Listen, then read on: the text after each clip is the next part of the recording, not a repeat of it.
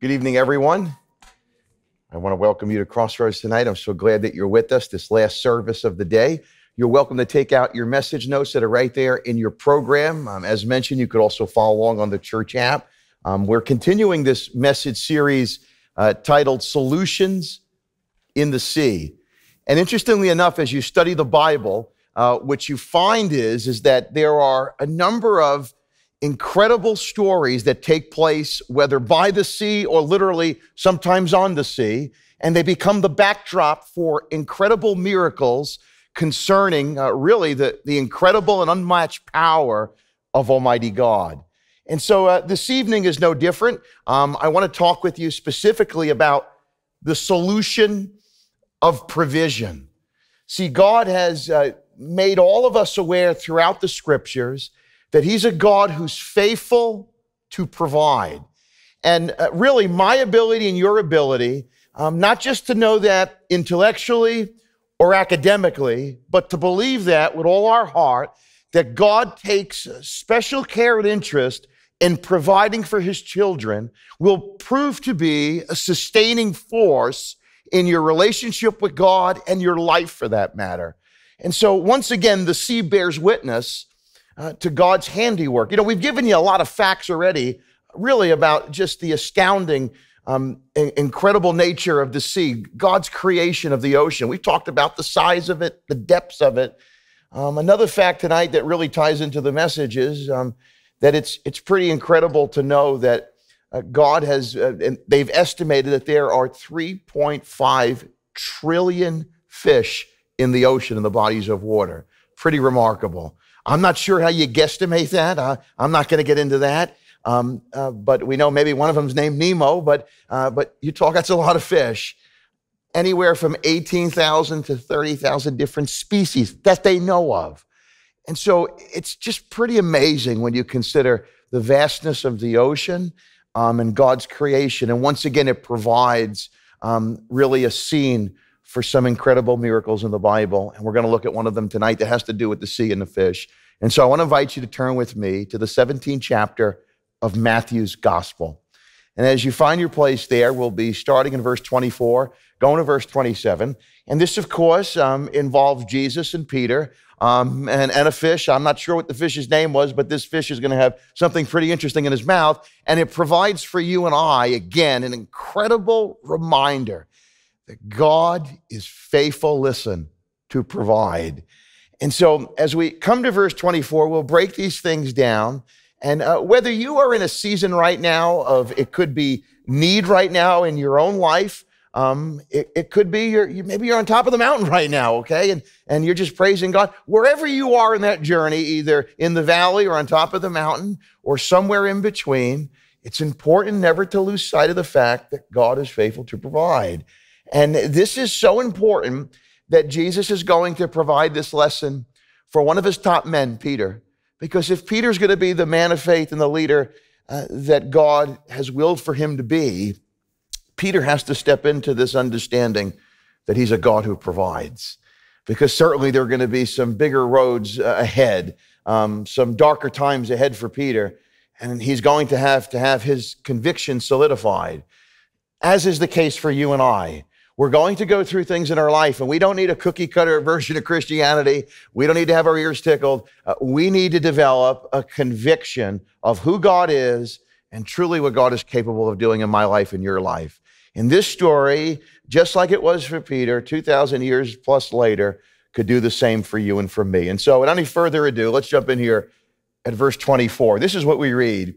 It says, when they, that being the disciples and Jesus, came to Capernaum, those who collected, were told, the temple tax, they approached Peter. And this is what they said. It's a question to Peter. Doesn't your teacher pay the temple tax? Now, before we go any further, this opening verse really sets the stage for not only the miracle, but really some of these insights and principles that Jesus wants us to see in between. But we're told that when they came to Capernaum, we know that several of the disciples called Capernaum home. Jesus had some home roots there as well. Peter specifically lived there. Now, by profession, prior to following Christ, what was Peter? He was a what? A shoe salesman? No, he was a what? He was a fisherman.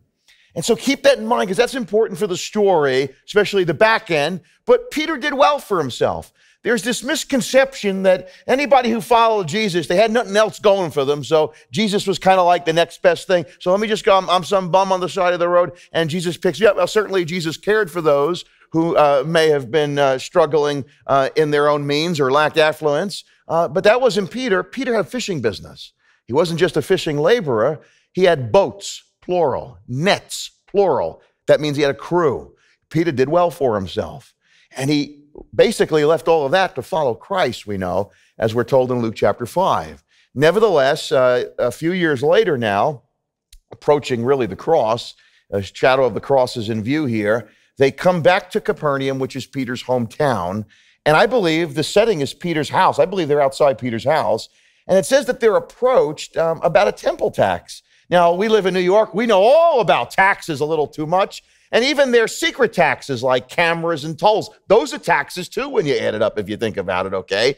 But normally when you read the Gospels and you hear about taxes, our thoughts go to the Romans because the Romans collected taxes from the Jews. And the Jews didn't like that because they occupied where the Jews were. They especially didn't like it if you were a Jew like Matthew who went to work for Rome and collected taxes from your fellow people. You weren't getting too many invitations to go swimming if that was you, okay? But that's not this type of tax. This is a tax that every Jew was told to pay after the age of 20, and it's one that they did really out of not just obligation, but out of responsibility, out of accountability, if you will. Because this temple tax went to the care of the temple. Much like you and I might say in our modern day vernacular, well, we got to keep the lights on, you know? Can't just call Con Edison up or whoever owns the electric and go, hey, we're going to pray for you if you could just keep the lights on and not collect the bill. And so there was an upkeep that was involved. There were maintenance needs that were involved with the temple. And so those Jews gladly gave, knowing that it was the upkeep of the temple. And we find out as we study this that what they exactly gave was something called 2 dramaticas, and that was coinage in their day. It was a Greek coin, the equivalency of maybe 65 cents in our maybe currency, but they gave that really willingly, and so they approached Peter. Now, why Peter? Because Peter's kind of like the spokesman. You know, Peter was a business owner. Peter has leadership capabilities, and he is seen as, quote unquote, the captain, if you will, of the apostles, the first Avengers here, okay? He's seen as the captain here. And so they come to him and they say, doesn't your teacher pay a temple tax? Now, I believe that it's biblical here. We see this to pay the tax. Exodus 30 shows us that for the temple. But I don't think they're interested in fulfilling what Moses wrote about in the Pentateuch. I think they're trying to entrap Jesus because haven't they done that a number of times? That seems to be one of their plays in their book, you know? We're going to try to get Jesus to speak against what God has already said, and that will essentially delegitimize him from these audacious claims to be the Messiah. And so I think that's definitely in play here. Doesn't your teacher pay the temple tax? Now, what's going to be Peter's response? He's put on the spot here, and this is what he says in verse 25. Take notice, he says, yes. And then when he went into the house, so he gives the answer, okay, you got the temple press corps out there. Peter gives the answer, yes. Now Peter goes back into the house, and then Jesus spoke with them first. Now, Jesus wasn't out there for the conversation. The fact that Jesus knows about this conversation is once again evidence of his omniscience. He knows this conversation's taking place, even though he's not there. It's not like he's watching on the Ring doorbell and he's listening in or something like that. But Jesus has knowledge of this. And so now Peter comes in and Jesus is going to ask him a question. Now, notice the first question. He says to Peter, what do you think? Can you say that with me? What do you think? Contrary to misconception, God wants you to use your mind. We're not to be these religious robots that just regurgitate, spiritual facts with no thought involved. God wants you to use your mind. He's created your mind because he knows that if you could get the scripture in your mind, it will yield an unmistakable, incorruptible peace that you cannot manufacture elsewhere. And so enter this situation here and this question, Peter, what do you think? And I believe he's asking Peter that question for two reasons. First of all, for Peter's benefit. Because if Peter's going to step into the plans that God has, Peter has to think a certain way. Peter has to have a perspective and a mindset that believes in God exclusively for provision. Because God's going to do some miracles through Peter, we're going to see later on. We have the rest of the story, Peter doesn't. But in order for Peter to get there, he's got to go to another level in his thinking. He can't have this mindset that, you know what, a little bit of God, a little bit of me, and it happens. No. Or it's all by my strength. No. Peter has to come to a place where he knows without a shadow of a doubt that God is able and God is faithful to provide. And I think that's why Jesus poses this question to Peter for him, first of all, that Peter's got to think that way. But I also think it's been preserved in the Holy Scriptures so we can have that question as well.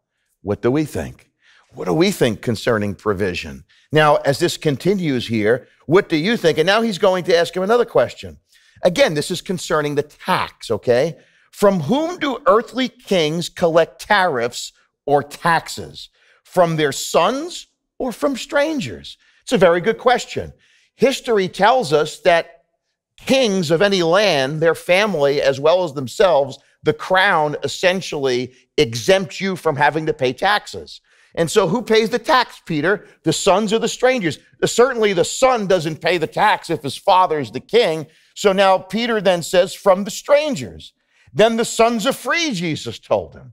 What is Jesus connecting here? He's saying, Peter, they're asking you if I pay a tax. Well, socially, Jesus was considered like a rabbi. So rabbis were supposedly exempt from the tax, but even greater than that, Jesus is the rightful King of Kings and Lord of Lords. And what he's telling Peter is, Peter, if you're connected to me, you're connected to the Father, and the sons are free. The sons will be provided for, not because of who they are, but whose they are. Big difference. He's getting Peter to a place where Peter's going to think like a child of God. So take notice of that principle right here in your notes. And that's something we always want to keep before us. If we're going to have this understanding that God is a God who provides, take notice of this principle. Think like a child of God. It's foundational. Let's say it together. Think like a child of God. You know, the next time you find yourself getting consumed with worry and doubt, let me just tell you, that's not of God. You know what you need to say? I got to think like a child of God. I'm a son of God. I'm a daughter of God. God is faithful. These are things that we need to remind ourselves of. Maybe Psalm 23:1, the Lord is my shepherd, I shall not want. These are things that we need to kind of review because when a need arises, sometimes it could be a medical need. Could be something that you got at the doctor's office, terrible news. It could be maybe something that came in the mail. You know, the IRS, they hired all those agents to send you more love mail, okay, love notes, okay, about what you owe them, really. And so it could be something like that. It could be relational. You just need emotional. We all go through troubles between our ears, okay? And so whatever it might be, I got to remember, I'm a child of God, and God is faithful to provide. The same way he takes care of the birds, he'll take care of me. And Jesus said that earlier in Matthew's gospel. Look what it says here in Matthew chapter 6, verse 26. Jesus said, look at the birds of the air. They do not sow or reap or store away in barns, and yet your heavenly Father feeds them. Finish the rest of it with me. Are you not much more valuable than they? That's a rhetorical question, by the way. Of course, you and I are. And God is faithful to provide. Now, before we move on to the next section of scripture and points, I heard this story about a king's family, and his oldest son kind of got jammed up. He was doing the wrong thing, and so he left for shame, similar to kind of the prodigal son in some ways, where he kind of took whatever he had and he wasted it, so now he has nothing. And so he finds himself in dire straits. Well, guess what happens? Some of the king's men find him on the street. At first, they didn't recognize him, but then they put one and one together that this is the king's son. Now, the king missed his son. So they said to the son, they go, where have you been? And he said, well, I've been doing this, I've been doing that. He said, well, you got to come back home to the palace. He said, I can't go back there. My father wants nothing to do with me.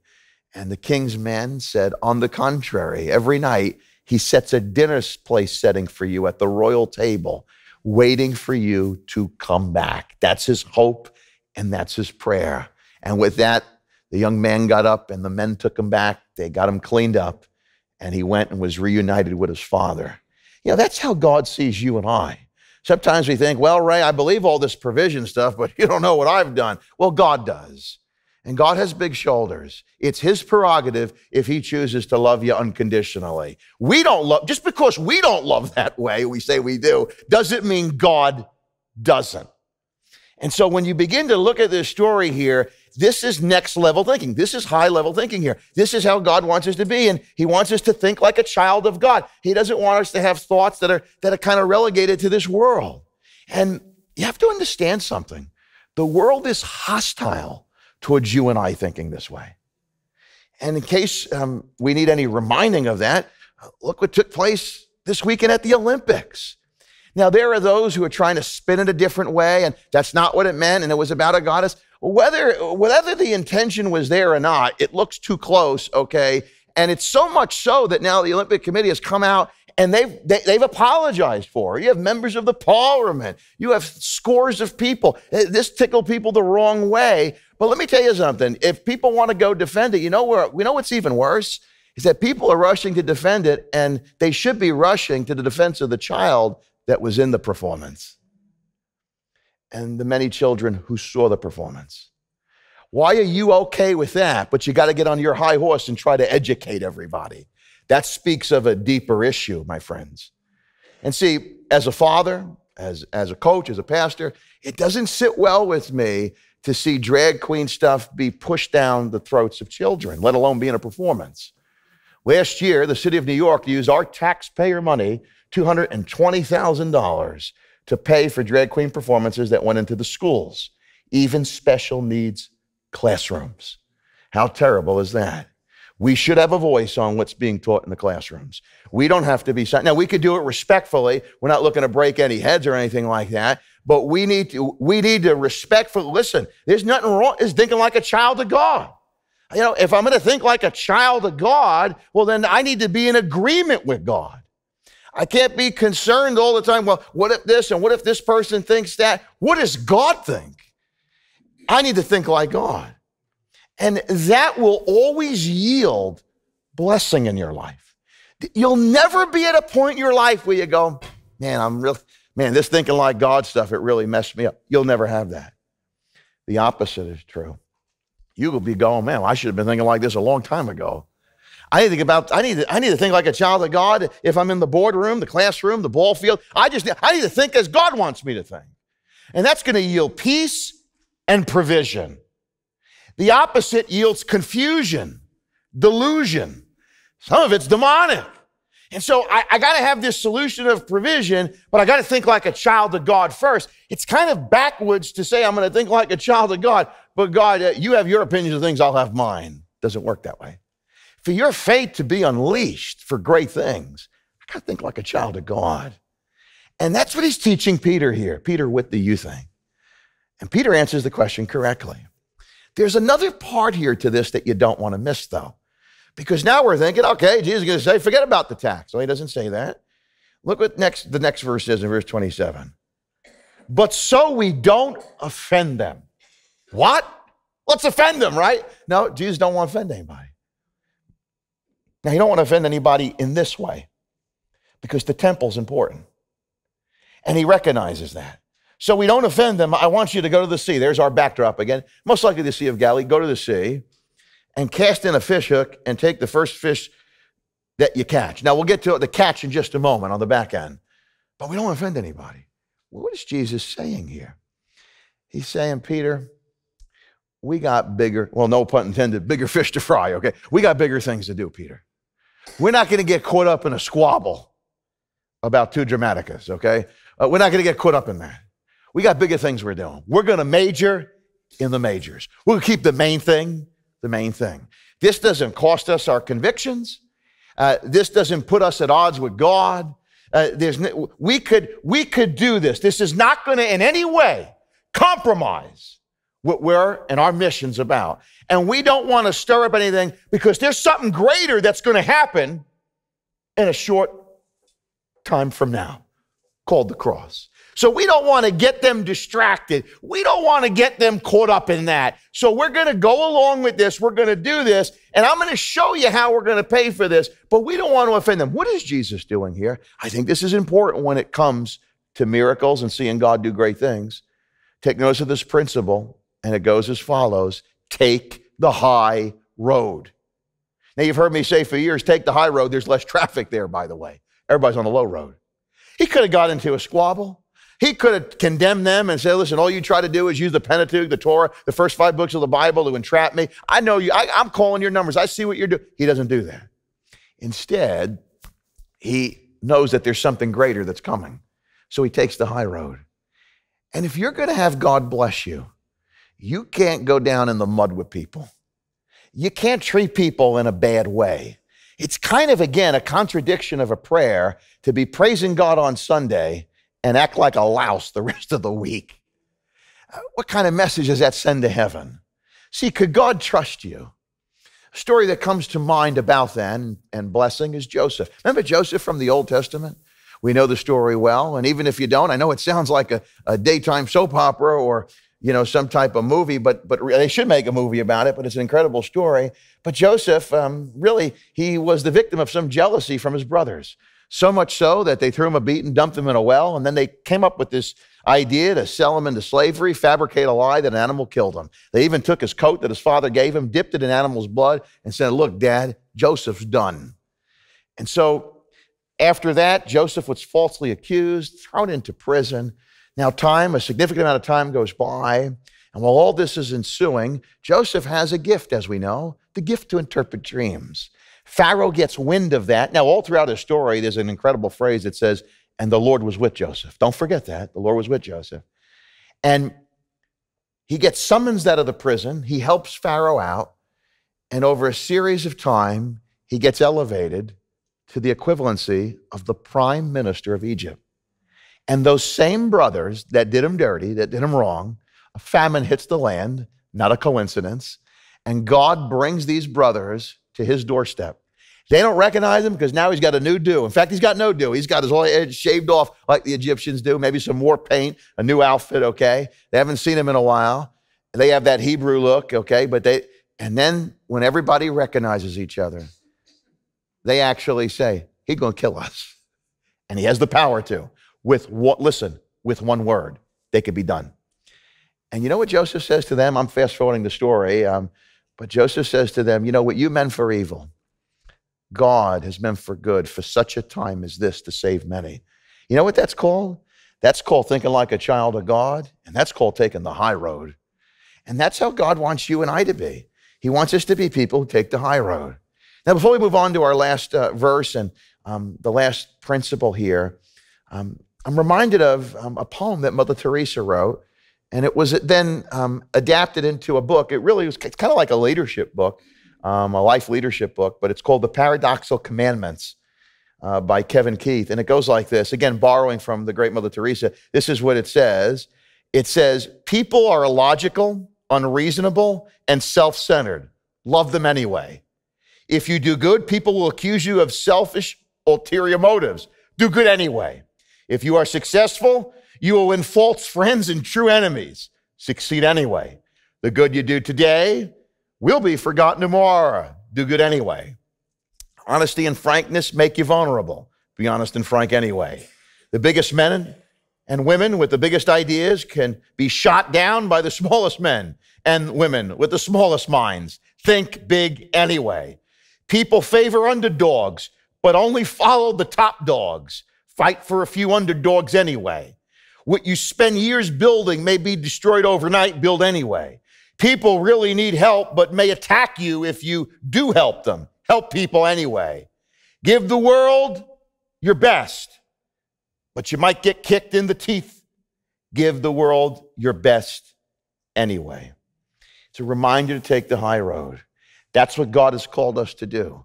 One of the best ways we represent Christ in this hostile, sinful world is that we have this attitude and these actions that resemble our Savior. Remember what Jesus said when he endured the sufferings of the cross and all that entailed, the beatings? Father, forgive them, for they know not what they do. God has called us to think this way. And this is, again, something that is congruent in Scripture. Look what it says in Romans chapter 12. Now, as we get ready to read this verse 18, this verse means a lot to me because when I was about 16 or 17 years of age, somebody had done something and I wanted to get even with them. And I was thinking about doing some nice things. I just want to tell you that I probably wouldn't be here. I probably have a prison ministry maybe, okay? I'd be there, okay? It's the night service, I could say it. I wanted to whack somebody, okay? But God had other plans, okay? Look what it says here in verse 18. If possible, so far as it depends on you, get revenge. No, it doesn't say that, okay? Let's say it together. Live peaceably with all people. I just feel at peace just saying that. Live peaceably with all people. I can't do that, God? Yeah. You know, I kind of wish this wasn't in the Bible sometimes, right? But it is. He's called us to take the high road. Now, your flesh wants to take the low road. My flesh wants to get mail on the low road. I don't know about you. But God says, I got greater things for you. And I think this is connected to provision. Because how could God trust Joseph if Joseph would have used this position to get even with his brothers? We know we could trust God, but here's the question that we've asked before. Could God trust you? Could he trust you with incredible provision, leadership, position, prestige, you name it? Can God trust you? If you want to answer yes to that question, say, God, I know it's going to be hard sometimes, but I'm going to take the high road. Now, as much as it depends on you, sometimes you got to defend yourself. Nothing wrong with that. Maybe you got to defend the honor of a woman who's being attacked by somebody or a kid, okay? All right? Nothing wrong with that. We should do that. God's not passive, okay? Just go study Old Testament, okay? Study David, okay? There's nothing wrong with that, but peace through strength. And so we want to have this strength in the Lord, and that will promote peace. We can't be weak in these areas. And so take the high road. This is something he's instilling in Peter. Won't get caught up in offending them. This is what you're going to do, Peter. Now, that sets really the rest of the story up. Just going back to the top of this verse, so we don't offend them, go to the sea. Go where? Go to the bank? No. Go to Quicken Loans? No. Go to where? To the sea. That's where the provision is. And cast in a fish hook and take the first fish that you catch. Now, when you open its mouth, you're going to find a coin. Little Nemo's going to have a coin in his mouth. Take it and give it to them. Now, before we finish the rest of it, what is Peter by profession? We mentioned it at the top once again. Peter was what? Fisherman. Why is Jesus telling a fisherman how to fish? And he's telling him to go catch a fish, and that's going to take care of this need. What was he doing? I think he's teaching incredible lessons here for Peter and for you and I. First, he's telling Peter, go cast a hook. Now, I'm thinking Peter might be saying, you know what? A net will work a lot better. Now, how many of you like to fish? Anybody like to fish? Okay, I know you do. Okay, now let me tell you something. I brought my tackle box from home, okay? I got some things in here. And I got a nice little cute fish hooky that I want to show you, okay? Somebody was in my box looking. I thought they were going to steal it after the last service, okay? But it's not, thou shalt not steal, okay? All right. But here's a little fish hooky here, okay? I got other hooks in here, a little worm. This is fake. Don't worry about it, okay? All right, front row, don't worry about that. But I'm sure, now Peter didn't have a tackle box, but I'm sure Peter was going through his mental tackle box. And he's thinking, wait a minute, the carpenter's telling the fisherman how to fish. But then I think he's thinking, well, when he called me, he did tell me when to throw the nets down, the opposite time of the day, which we're going to study that story, by the way, in this series. And we caught so many fish, the nets were breaking and the boats were sinking. So I think I'm going to listen to him because he kind of knows about the sea. And so, but Jesus is giving him this lesson, even though Peter's testimony begins with an amazing catch. Why is that? Because this is a lesson that we need to keep learning, that we need to be obedient. Don't trust what we think is right. Trust what God says. And so here's the principle in your notes. Trust thy ways over my ways. Now, let's say it with the actual hand gestures, okay? Thy is a fancier way for saying your, by the way. Remember, we memorized the Lord's Prayer. Some of you, okay, if you had a lot of penance like me, thy kingdom come, thy will be done. Okay, so remember that. So let's say it together. Trust thy ways over my ways. And God has already said, my ways are not your, my ways are higher than your ways. Your ways are going to tell you to do it your way. And he could have easily told Peter, go find this, or, go ask Judas for the money. I know Judas was dipping into the purse. John tells us that, but he didn't tell him to go there. He told him to go where Peter felt strong, to show him that God's greater, that God is the source. See, some of you might have direct deposit. You might get paid every 2 weeks, once a month. You might have a home, an apartment. That's great and wonderful. Praise God, okay, on how we get our things. But that's the resource. God is reminding us tonight through this lesson that God is the source of our blessing.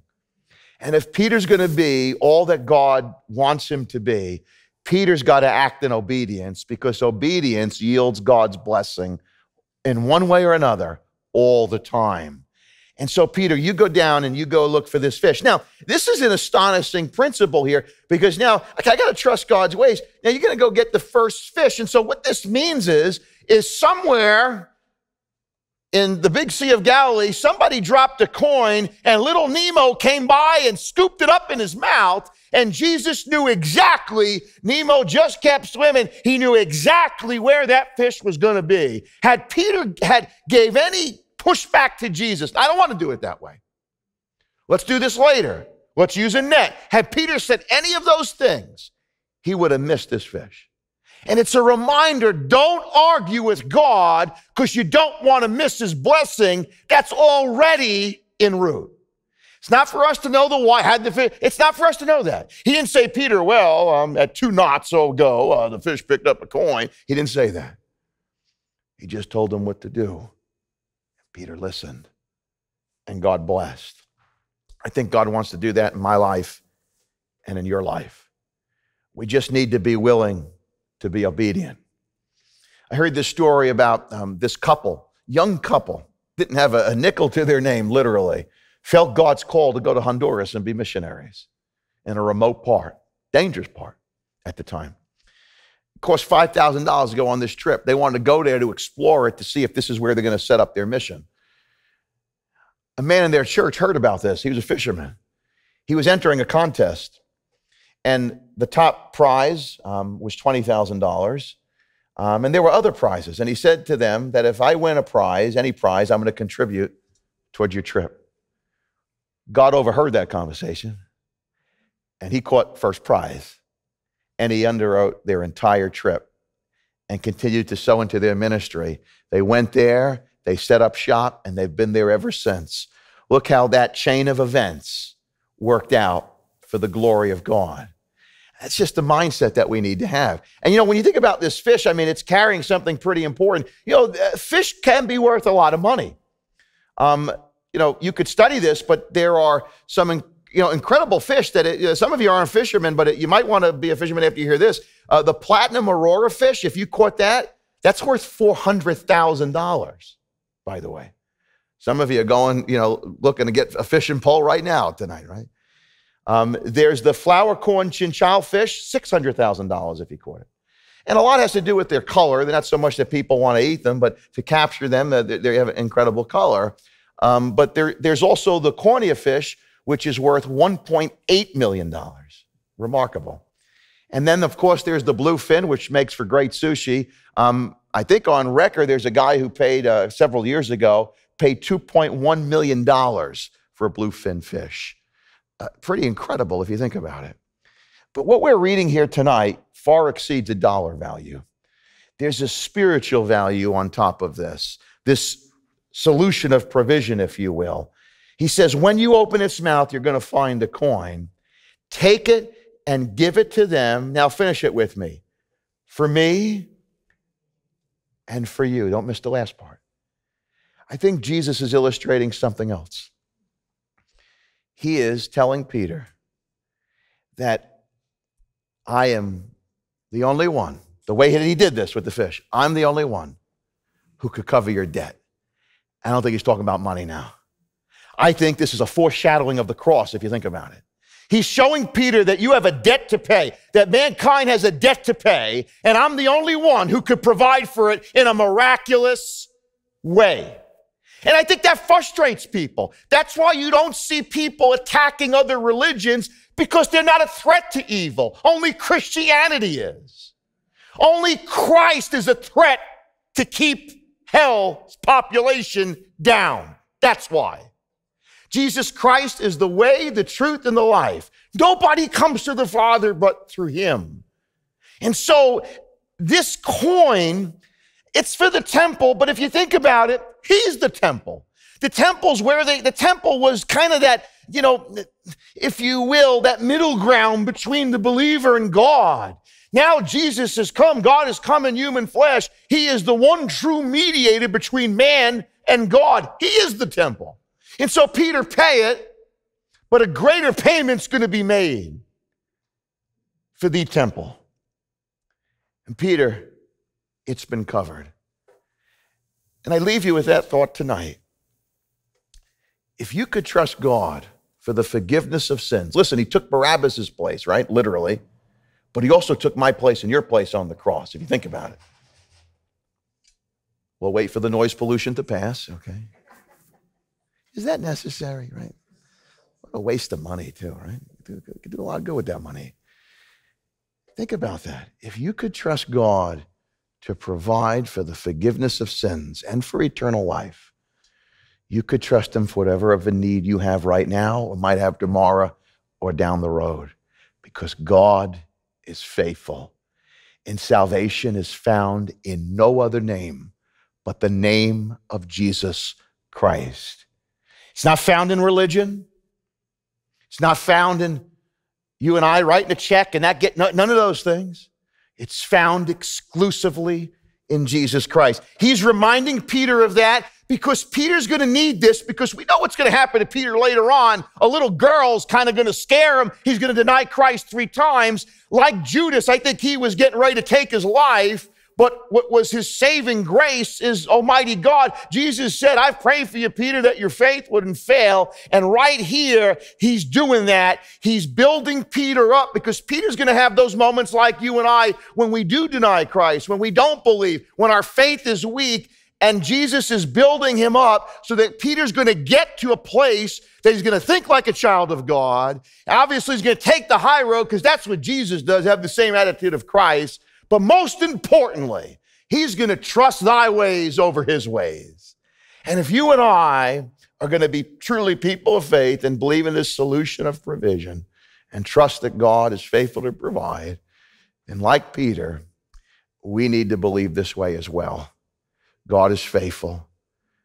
God is faithful today. He's going to be faithful if he gives us tomorrow. All of his promises find their yes and their amen in Jesus. You could trust Jesus. Put your tackle box down. He's got the answers. He is faithful. Paul said it this way to the church at Philippi, that our God shall supply for all of our needs according to his riches in Christ Jesus in glory. Don't forget that.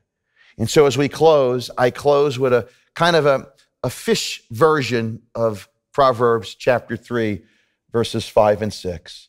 Trust in the Lord with all of your heart. Lean not on your own tackle box, okay, and your own nets. In all of your ways, acknowledge him, be in agreement with him.